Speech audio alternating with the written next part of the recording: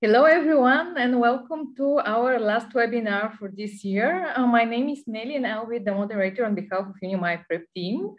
I'm here with Dr. Don Martin, who is a former Dean of Admission at the University of Chicago, at Chicago Booth, Columbia University, Northwestern University, and we're going to talk about how to finance a grad or business school, as well how to respond to a wait list, or what happens if you get rejected. So I'm sure it will be a very interesting webinar. I hope you enjoy it. Before starting, I just want to let you know that you can ask questions anytime during the webinar, just using the Q&A box, and we'll take time to answer at the end of the session. All questions are welcome, so don't hesitate. And I give the floor now to you, Don. Okay, Nelly, thank you so much. And hello, everyone. I want to welcome you to this, as Nelly said, the final webinar that I will be giving for this year. But thankfully, and thanks to UniMy Prep and the Advent Group and Access MBA, it won't be my last webinar. I've just agreed to participate in 7 webinars next year. I'm very excited about this. And I know that you'll be hearing about those in the weeks ahead. So I hope you'll decide to join us for some of those in the new year. But why don't we stick with the topic at hand, which is something very important, especially at this time of year. Graduate school, business school applicants are now, some business school applicants applied in the first round. Other applicants have submitted applications in September, October, November. And so starting in December and January, February, notification decisions are going to be sent out. And unfortunately, as we know, not everyone who applies to every single program gets in. This is obviously the case, and it becomes more the case the more competitive the application situation may be. So what I wanted to share with you today are some things to keep in mind should you apply to some programs either for this year or in the coming years, and you find out that you've either been placed on a waiting list or it was not possible to admit you. You are told that you've been denied admission for that particular year. Neither of these decisions is very enjoyable. So I want to talk about that today. And of course, the all-important issue of financing your graduate business school education. This is obviously something on the minds of every single prospective student, every applicant, every admitted student for that matter. So we're going to end talking about that. Now, before we get there, I'd like to just share a little bit with you very briefly about my background. You can obviously go to the Grad School Road Map website. You'll get, if you see at the lower right-hand corner of these slides is the name Grad School Road Map. You just type in gradschoolroadmap.com and our website will come up on your screen. But this is a little bit of background from where I come from in terms of being involved with the graduate enrollment and student services process. I've been very fortunate in my career to have some wonderful opportunities at some amazing institutions. But I think what I'd like to share with you today more than anything is that, like you, I was also a prospective graduate student twice. I did this at the master's level, and then I earned a PhD. So I've been through this process twice. It was 2 of the best experiences of my life, honestly. I don't want to do a third one, but 2 was enough. But it was just an incredible journey, a wonderful experience. So I bring information to you both as a former Dean of Admissions for 28 years in the chair of someone evaluating graduate school applications, but also as a former prospective student myself. That's how my comments are going to be presented to you today.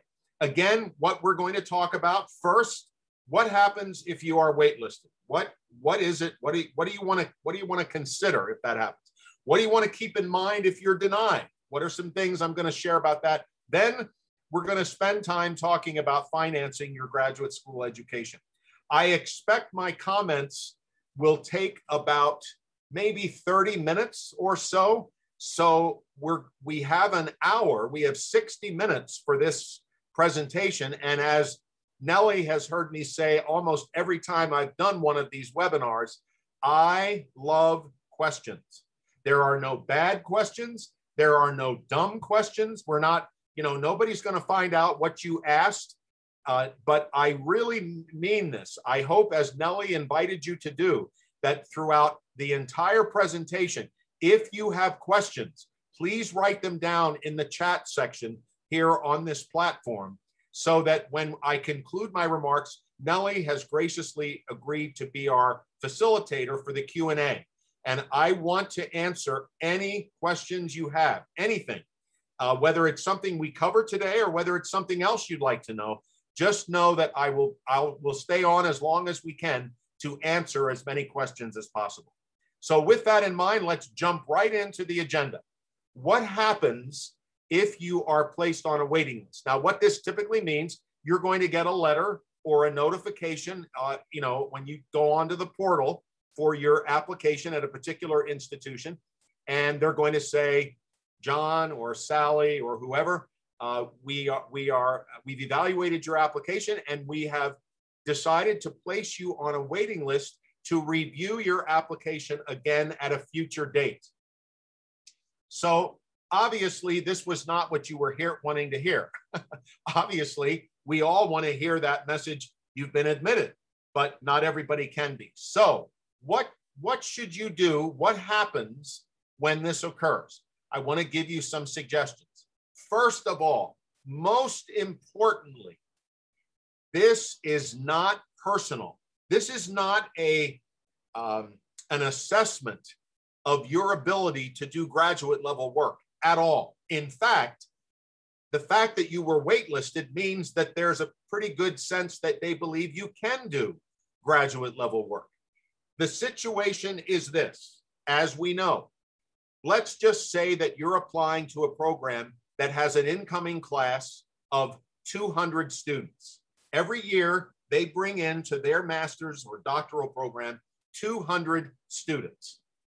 Let's say their applicant pool is 1,000 students. Okay, that if you do the math, you're going to realize they can't admit 1,000 students or they'd be fired. There's no way they could do that. They can only take 200, but they have an applicant pool of 1,000. So, and in some cases, this is much more. There could be a incoming class of 200 and an applicant pool of 7,000 applicants. So they have to make some very difficult decisions. So it has nothing to do with their concern about your ability. If you're waitlisted, that means they're interested. It is not a personal assessment of you by any means, as difficult as it may be to hear. My second point here, as I mentioned, many waitlisted applicants, when they find out they're on the waiting list, they have this immediate reaction, excuse me, of feeling like, oh my gosh, I'm very close to being denied. Absolutely not true. It's the opposite. If you're on the waiting list, that means you have a very, very good chance of you wish you would have heard sooner that you got in, but there's still a chance that you will, and there's a very good chance that you will. So don't lose hope. Don't be upset or overly concerned. Oh, I'm going to get denied. I'm going to get denied. No, if you're on the waiting list, there's a good chance you could be admitted. Okay, because this happens all the time. When I worked at Chicago Booth, or when I worked at Columbia or Northwestern, we admitted folks from the waiting list. A lot of them were taken off of the waiting list. So this happened every single year of the 28 years that I was working in that capacity. My third tip for you, you can request feedback. Now, they may not always provide it. Some schools actually will say, please do not contact us. Please do not provide additional information. I think that's unfortunate. If they're going to place you on the waiting list, I think it would be nice if they would at least, when I worked at Booth and Columbia, if we put someone on the waiting list and they requested feedback, we gave it to them. We provided them feedback and sometimes gave them a chance to respond. Now, other times they may say to you, you please do not respond to us, but if you have an update of a work situation that you'd like to tell us about, or maybe they'll say if you'd like to send us an updated essay. If they give you an opportunity to do something, go ahead and do it. But if they don't provide feedback, there's not much you can do there. If they do provide feedback, the worst thing you can do is to dispute what they tell you. Maybe you don't agree with it. Maybe they say, we're a little concerned about your work background, and you might think, well, how could they be concerned about my work background? I have a very good work background. You don't argue with them. This is not the time to say, oh, I don't understand why you said that. That's not true. No, no, no, no. If they give feedback, you thank them for it. Just thank them and ask them, is there anything I can do about that? Would you like me to update you? What can I do? That's the attitude some waitlisted candidates end up getting denied because of the way they behaved when they got feedback. That causes the admissions committee to say, oh boy, this person is pretty combative. We're not going to admit them. So if you get the feedback, even if you don't agree with it, you do not argue. You accept the feedback and you act upon that feedback if they will give you the opportunity to do so. My next tip here. Now, here's something you can do. As I said, if there's an update, let's say you get a promotion at your job, or you find out that you just got a very good GPA for your latest semester that you didn't have before you applied. Of course, or you receive a scholarship, or you receive some sort of an award, or you get a new job, whatever. If there's something that has changed about your educational or professional background that you would like to update them about, by all means, but it should be short and to the point. You would say, I'm currently on the waiting list. I just wanted you to know I just received a promotion last week, effective next month. I will now be the so-and-so. And I just wanted to add this to my application. And you can always say at the end, I just want to let you know that my interest in this program, whichever one it is, remains very high. You can tell them that, by all means, let them know, but keep it short. And that's only if there's an appropriate update. You don't want to keep responding, I just wanted to check in and let you know I'm interested. And then the next week, I just wanted to check in and let you know I'm interested. That will hurt you more than help you. So the only time you provide updates is if there's really something that's worth providing the update about. Okay. Lastly, here's one thing you can do. Let's say that you applied on October the 1st, and on November 17th, you found out that you're on a waiting list, and they're going to be reviewing applications again on January 10th. Okay. Well, 1 week before January 10th, January 3rd, you can send a short email message just before that next time when they're going to review applications, and just say, I want you to know I am still very excited about being part of this program, and I hope you will give me an opportunity to be admitted. There's nothing wrong with that. You can, and even if you've sent some appropriate updates before that, you can still do that, but it would be one sentence. It's not a long essay. This is a short message. I just want you to know I'm so hopeful for an opportunity to join you. And by the way, if this program is your first choice, and you know that if you get in, you're going to go, you could say in that message, you could say to them, I just want you to know, if you admit me, I will enroll. You are my first choice. You can tell them that at that point. So here are some things to remember. But again, I hope you'll see which of these 5 points did I put in all capital letters. The first one, it is not personal. It is never an assessment against you. It is not anything other than, this was very hard for me as a dean of admissions. I didn't want to have to place folks on the waiting list, but I didn't have a choice. I was given that the class size is not the decision of the dean of admissions. That's the decision of the head of the entire institution, the dean, the president, the provost. They make the call. They tell the dean of admissions, here's the number of students we want you to bring in this year. So that was following my instructions that I operated in terms of managing the applicant pool. So it meant placing folks on the waiting list. But again, point number 2 here, remember, you are not one step away from being denied. You are probably one step away from being admitted. So keep that in mind, okay? Now, if you have any questions about this, please make sure you're sending them to Nellie on the chat room here. I think we already have one question. That's good. Let's keep that going if you have any more. And now we're going to move to the next notification. And I'm going to have a drink of water here. I promise this is water in this jug. Okay, so what happens if you are denied admission? Now, I want to tell you, before I go through these things, this happened to me. I was denied the first time I applied for my doctoral program at Northwestern University.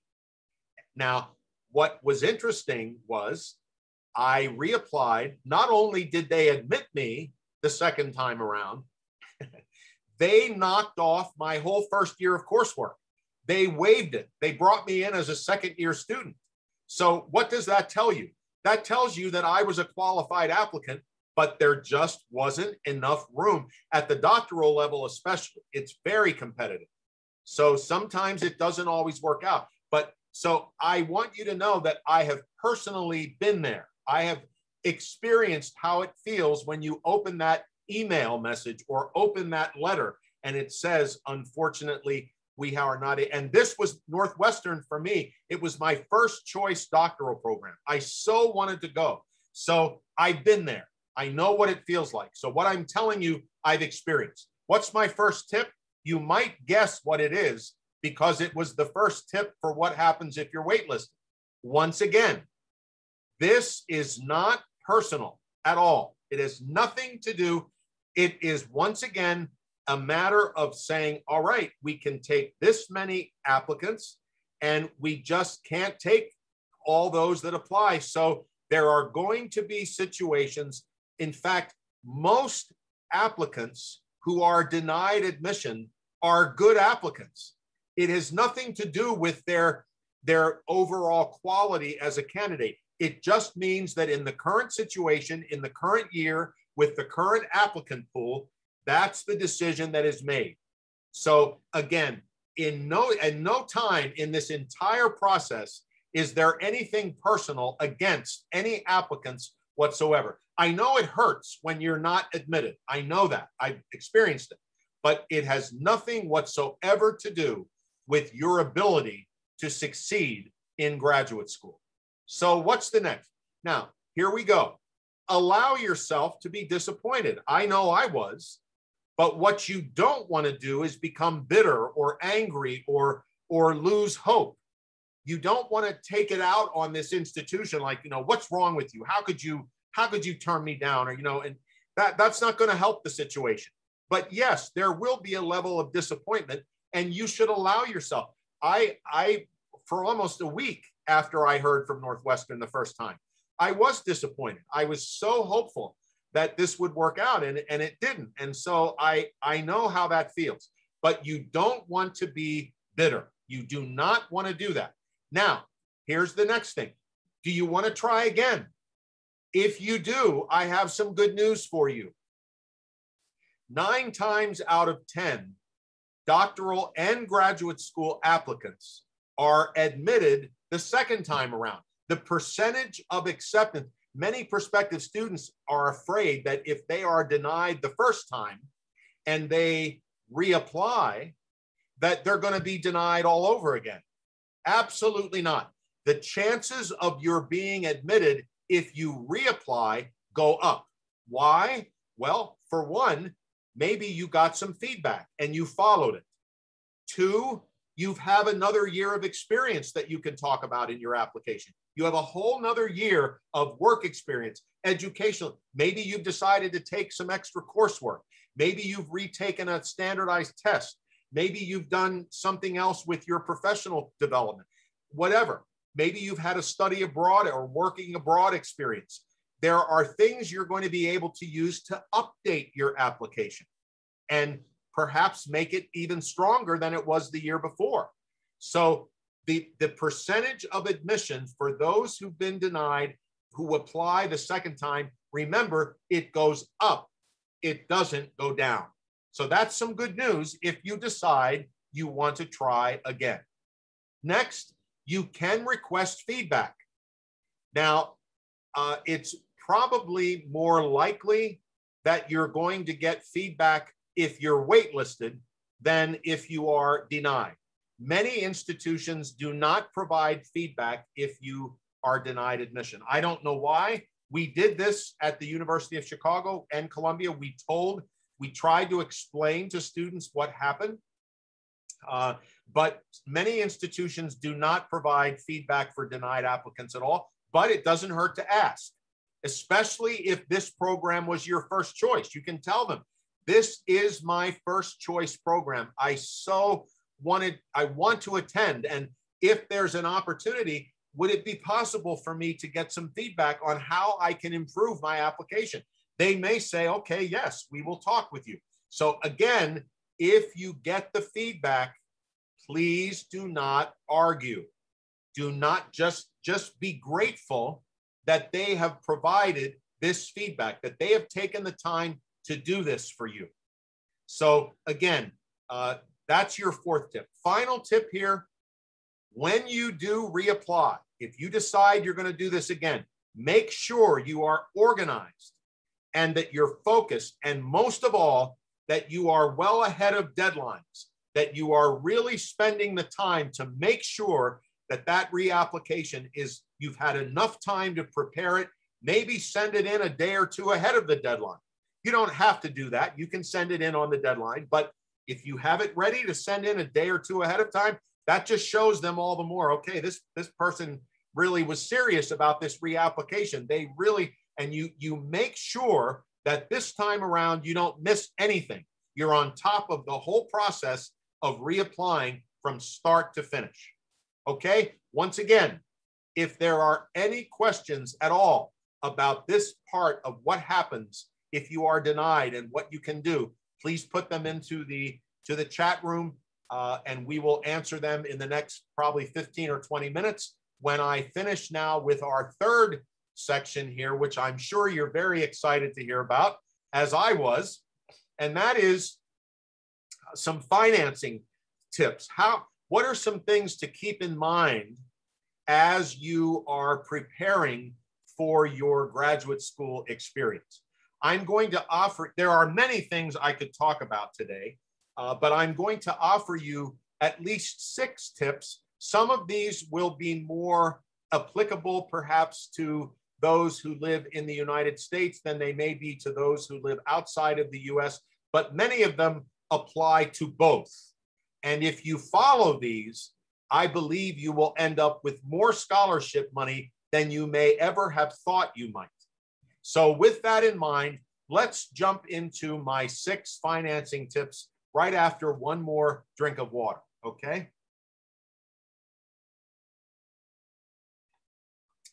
Okay, here we go. Tip number 1, make sure that you check your credit score before you apply. In other words, this is very, very, very important. If you have been making payments on a bill that you owe over time, you will have a credit report that lets folks know, okay, this person is pretty good about paying their bills. This credit score becomes very important when you get admitted. If you are applying for loans, they're going to check that score to see how good you are at paying back your loans. And if you have a poor report, even if it's a mistake, even if this is not correct, even if you are someone who pays your bills on time, if they get a score on you that is not good, you will automatically not qualify for loan assistance. So please make sure to check that credit score before you apply so that if there are any problems, you have the ability to correct them. Okay? Next, you want to research institutional scholarships at the time that you are evaluating that program option. In other words, you don't wait until you get admitted before you start looking at what is offered by the institution in scholarships. Many times, scholarships are available to all students, whether they are from that particular country or whether they are international students. Sometimes loans are not as readily available to international students, but scholarships are. And in some cases, some institutions have their best scholarship programs that you apply for those when you apply for admission. If you don't know about that, you have lost out on an opportunity to get a scholarship if you don't know about it ahead of time. So when you're first researching that program that you're looking at, make sure you take a look at their scholarships, what they offer to their students right at the front end, so that if you have any questions about that, you can ask them. So this is very, very good to do when you're preparing your applications well before you submit them. My next point, check outside resources. Perhaps in your own area where you live, in your country, there could be other organizations that offer scholarship help for graduate students. In the United States, we have what we call our Department of Education, which is located in Washington, D.C. This organization, the Department of Education, offers tens of millions of dollars in scholarship, free money, to graduate students every year. In some of the states in the United States, like New York, California, Illinois, Massachusetts, Texas, Florida, they offer scholarships to their individuals from their state to go to graduate school. There are other organizations.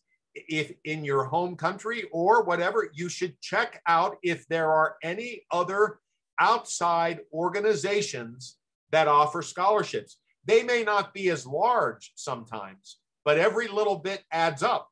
So again, check outside resources for funding. Go on to the internet and plug in Fulbright Awards for graduate school, international educational awards for graduate school. Check this out and make a list of, you'll probably have to apply for some of these, but there's a lot of them available. And in the United States, there are many organizations that offer scholarships for not just US citizens, but for international students as well. So make sure, again, I would suggest early on in the process that you take a look at outside resources for funding. Okay, my next point, consider working at the institution that you attend. This happens all the time. Institutions of higher education very much like to hire their students. And you can do this if you are a US citizen or if you are an international student, either way. Now, you could work, maybe you would get a job in a particular office like the admissions office or the accounting office or the development office or the student affairs office. There may be an opportunity to use your skills that you have coming in to work for maybe 10 hours a week or 20 hours a week or maybe half time. And this brings with it a tuition reimbursement usually. So if you're working 20 hours a week, let's say, maybe you'll receive half of your tuition off. I did this at both institutions. I didn't plan it ahead of time, but I worked at the institution where I was for my master's and my PhD. And my second year of my 2-year master's degree, I worked full time. My whole second year was paid for. At Northwestern, the last 4 years of my doctoral program, it took me 6 years to get my PhD. The last 4 years, I worked full time at Northwestern. Everything was paid. It ends up greatly reducing your debt, how much you owe. So make sure that you think about this. If you get admitted, one of the questions you could ask the admissions office or the financial aid office is, how do I find out about opportunities to work on campus? This could greatly help reduce the cost of your education. It certainly did for me. Okay, my next tip. Now, this may seem a little strange, but let me explain what I mean. Be ready to do some, and I emphasize the word here, good faith negotiate. Good faith negotiate. Why do I say it that way? Because let's say you get admitted to 3 graduate programs, or 4, 3 or 4 or 5. You get admitted and you now are trying to decide where you're going to attend, and you get a financial aid package from some of these institutions. And it just so happens that the institution that is your first choice has given you the least amount of scholarship help or the least amount of financial aid help. What do? Well, here's what you can do. What you don't do this. You don't call them up and say, you gave me $20,000 in scholarship money and this other program gave me $40,000. Can you match that? Can you give me that too? No, that is not how, and believe me, that's done a lot. That will hurt you rather than help you. Here's what you do. Once you have your financial aid packages in front of you, you contact the person who admitted you, whatever that person's name is that was on your admissions notification. Usually it's the director of admissions. So you would reach out to them via email, or you can call them and ask to speak with them. If you've been admitted, believe me, the director of admissions will be happy to speak with you. So you reach out to them. And when you get a chance to speak with them, what's the first thing you want to do? The first thing you want to do is say, thank you. Thank you for what? I want to thank you for admitting me. And I would also like to thank you for the generous financial aid package you've just awarded to me. Those are the things you want to thank them for. Then you can say something like this. You never drop names. Do not give them the names of the other institutions. That looks like you're playing a game with them. You don't want to do that. But what you do want to do is say something like this. I've been admitted to some other programs. They're going to expect that. If they admitted you, they're going to assume that others did too. That's not going to be a problem. And you can say, I've also received some scholarship packages, and some of them are a little bit larger. And I'm just one, and here's the key phrase you want to ask them. You could say, I'm wondering if you have a process that allows you to revisit financial aid awards. The answer is yes, they do. They can revisit a scholarship award and make a change. Now, if they happen to ask you, if they say, well, how much were you awarded at this other school? Then if you want to tell them, you can, but you don't volunteer that information unless you're asked. But at any rate, then what you can say is, would you consider revisiting my award? And you could even say, and what could I do to help? Is there anything else I can provide? There is a chance that they will say, yes, we will do that. Now, and the other piece of good news here is you will never lose what you've already been given. In other words, let's say you were given $20,000. You're going to keep that no matter what happens if they review your award. They're not going to review it and then lower that initial amount. That will not happen. You will keep the $20,000 no matter what. But oftentimes, they might be willing to increase that amount. And this depends on how you present it. If you act like you're playing a game with them and that you want to, I got this, can you match that? Can you beat that? And that's not going to help. But if you simply state that you did receive some other scholarship awards, some of them are larger, is there a chance they would revisit this? there's a far more likely chance that they will, and a far more likely chance that you will receive additional funding. Okay, my last tip here, our time is running by quickly.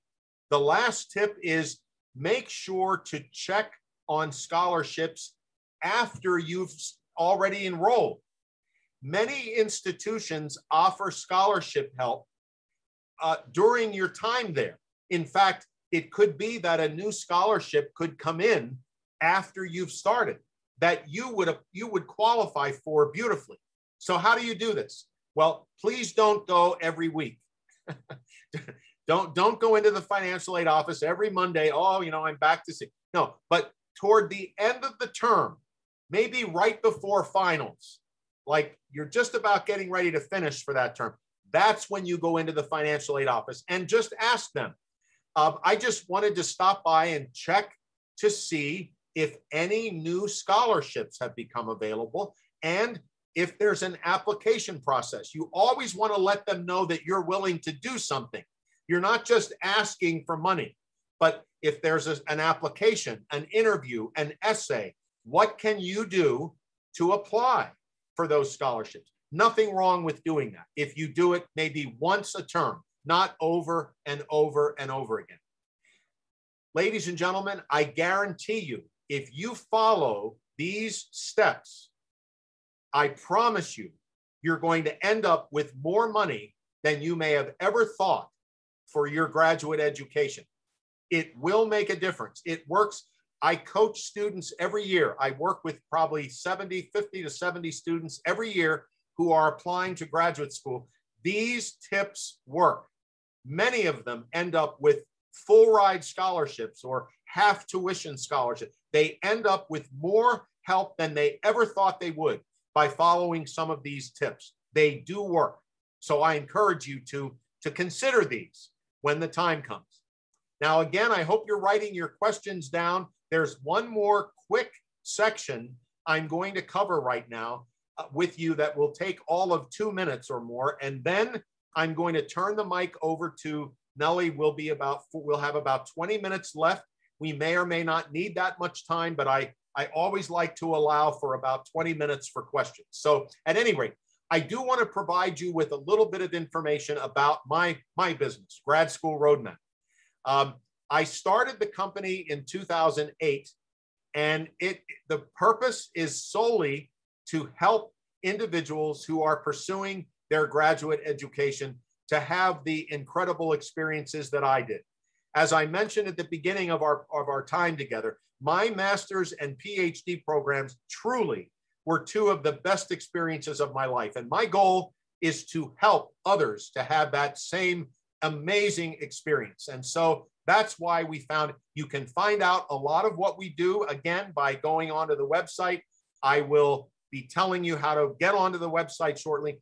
In addition, we offer the only comprehensive book out there on the graduate school research and application process. And you know what? It's only 106 pages long. That's it. It's on the website. I'm going to give you a photograph of it in just a moment. I wrote the book. The first edition was published in 2008. The second edition was published in 2018. We're probably going to have a third edition in 2023. The books are selling well. So keep that in mind. It's only 106 pages long. It's not an exhaustive book with many, many helpful tips on both the research and the application process, both of which are critical if you're going to be successful as a graduate school applicant. Third, as I mentioned, I've worked with over 600 graduate school applicants so far up through this year. 97% of these individuals have been admitted to one or more of their top graduate school choices. And we're up over $16 million US dollars in scholarships for these individuals. It has been a very, very successful collaboration with my clients. And I am taking clients. I have maybe 1 or 2 spots left for those applying for fall of 2022, but I have quite a few openings now for those who will be applying for the fall of 2023. So if you're interested in that, go to the website. You can click the contact information and I'll be happy to provide a free consultation for you. Here's a copy of the front cover, or a picture of the front cover of the book, Roadmap for Graduate Study. You can order this by going to the website. There it is. Or you can contact me. My email address is right here. Our website address is here. And you are welcome to reach out. There's a contact box. You can click on that and send me a message right there on the website. There's all kinds of help. We have a blog section on the website that is growing every single week. It just gets better and better. So I urge you to check that out. We add blogs usually every Monday or Tuesday. There's a variety of them on the blog section. So please check out the website. Lots of very helpful information there. Okay, that does conclude my main remarks for this presentation.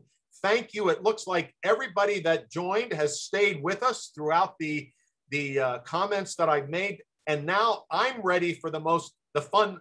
This is my most fun part of what I do, is to turn the microphone back over to Nellie. I think we have several questions that have come in. I hope there will be more coming in. I think we have about 20 minutes left before we have to say so long. Once again, one more quick thing.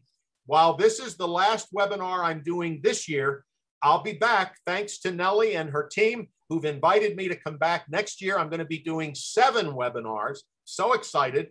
So keep in tune for those. And Nellie, thank you again. It's a pleasure working with you always. I will now turn the mic back over to you and see if we have any questions. Thank you very much, John. It was really interesting presentation. We heard a lot of things. Good. And indeed, we have a few questions. So allow me to start with the first one, and I think the most personal one. Okay, good. Can you share a bit more about your experience being rejected and how you stayed motivated to apply again? Thank you for asking that question. And it's a very good one. You know, it was very disappointing because I had my heart set on, I had gotten a master's degree and I knew I wanted to do this program. And after my initial disappointment, which was great, as I said, it took me a week or two. It really hurt. I'm not denying that. I don't remember that I felt angry. I just was, it was like, oh, you know, I guess, you know, this isn't going to work out. It was very, very discouraging. I did share this information with my wife, and I shared it with family members, and not a lot, but a few close friends, and they were extremely supportive. And they said, you know, Don, don't give up. Don't give up on your dream. If this is something you really want to do, why don't you ask if you can get some feedback? And this is where I learned about the fact that there was a greater chance of getting in if I tried again. I didn't know that. I didn't know. And that was encouraging to me. And so I think between the support that I felt from some of those close to me and my own inner sense that this, even though they said no, that didn't change that I really wanted to do this and that I believed that I could. And so that's what guided me and helped me to decide to try again. I will also say, I'm not trying to push my coaching work on anyone, but in the work that I do with my coaching clients, many of them are reapplicants. They tried the first year and it didn't work out, and they decided to work with me to help them in the second year. And that can provide a source of encouragement, so that when you know that there's someone working with you who knows what to do and who's actually been denied themselves, that can be very helpful as well. But I'm so glad you asked me. It's not easy when you first find out that you were denied. There's nothing I could say to myself that made it feel better. It doesn't feel good right away. But with time, that disappointment lessens, and then you can refocus and say, all right, I'm going to try again. I believe I can do this, and I'm going to try again. And I encourage you to do that. Anybody, if you want to do graduate school, 9 times out of 10, you're going to be able to do that. If I can do it, anybody can. Excellent, excellent first question. Thank you very much, Don, for this honest and encouraging answer. You're welcome. Okay, let's stay on the topic of rejection. Okay. We have this question. You said that if I get rejected, I have a good chance to be admitted on the next year. What if I skip 1 year and I apply in the year after that? Do you think I still have a good chance? All right, let me make sure I understood the question. I believe this person is asking if they would wait for 2 years to reapply as opposed to 1, what would happen? Yeah, I think so, yeah. Oh my, yes. Oh, absolutely. If you do not have to reapply the very next year if you don't wish to. It could be that something may happen in your educational or career path that you would like to have an opportunity to do and then come back and try again. That's absolutely fine. There is no right or wrong here as to when you would reapply. Now, I will say if after, at least when I worked at Columbia and the University of Chicago, if after 2 years, someone who had applied and did not get in, they waited beyond 2 years to apply again, we did not keep their other application after that. It was almost like they were applying again, brand new. So that's okay too. You can do that. But there's no right or wrong in terms of when you would reapply. And by the way, as I answer these questions, if you still have more feedback you would like, shoot me an email. Please feel free to reach out. I'll be happy to communicate with you further. That was an excellent question as well. Thank you very much, Don. Okay, we have a couple of questions related to the second part of your presentation about scholarships. Okay. And still time for more questions, guys. So if you have any, please feel free to write us. Yes, yes. Okay. If I apply for a scholarship, is my application going to be evaluated under more strict criteria? Oh, that's a great question. No, absolutely. How do I say this? The awarding of scholarships is totally independent of the evaluation process to be admitted. They are completely separate entities entirely. There is no financial aid is only considered after someone gets admitted. It has nothing whatsoever to do with the evaluation. I'm so glad you asked that. That's an excellent question. No, nothing. They're completely separate. Okay, great. Thank you. Okay, another question. Recently, a representative of the business school said that a student of master's degree while studying full-time cannot work. Is this true? Can you work full-time? Now, I'm going to assume that the person asking this question is meaning that they would be going to school full-time also, that they would be in a full, if you are in a full-time graduate program, be that an MBA or another program for that matter, the first year especially, I don't ever want to say it's impossible, but I think it would be extremely challenging to try to work full-time and be a full-time graduate student, especially in the first year. I think you'd have to make some trade-offs between perhaps extracurricular activities, student organizations, being more involved with your fellow students.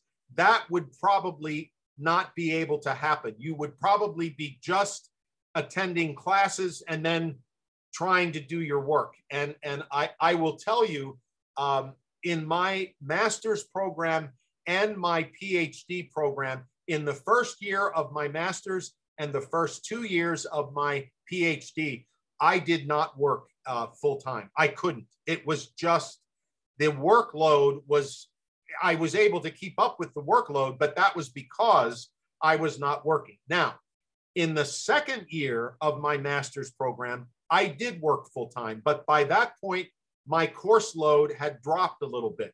I wasn't doing as much in the course realm, and the same with my PhD program. But during the full coursework, I think it could be very, very challenging. So that would be my response. That's an excellent question too.